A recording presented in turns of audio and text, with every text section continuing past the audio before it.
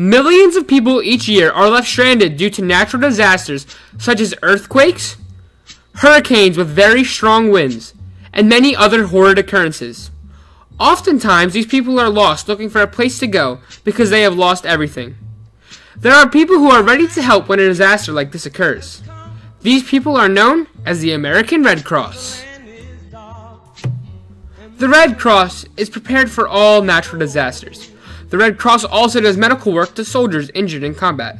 Their job is to save those in need and bring them to a safe place to stay and live during the times they need it most.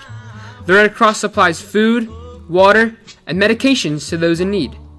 They have been around for more than 150 years, and now more than ever, volunteers are uniting as one, and donors are supporting the unbelievable cause the Red Cross works for.